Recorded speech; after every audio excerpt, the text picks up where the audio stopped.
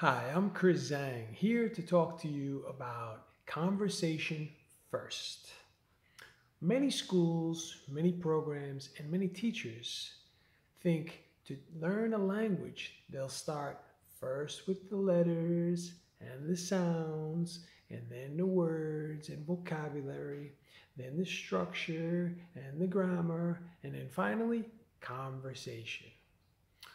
What I want to recommend to anybody who wants to learn English is start with the conversation first. Get involved in the conversation.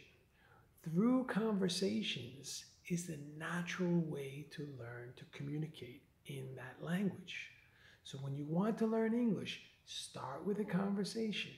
Then you will pick up the grammar and the structure, and that will lead to more vocabulary and words. And the whole time you will be learning the sounds and the letters. So, my recommendation for anybody who wants to learn English right away, start with the conversations, and I guarantee you, you will start speaking immediately. Good luck and see you in the next video.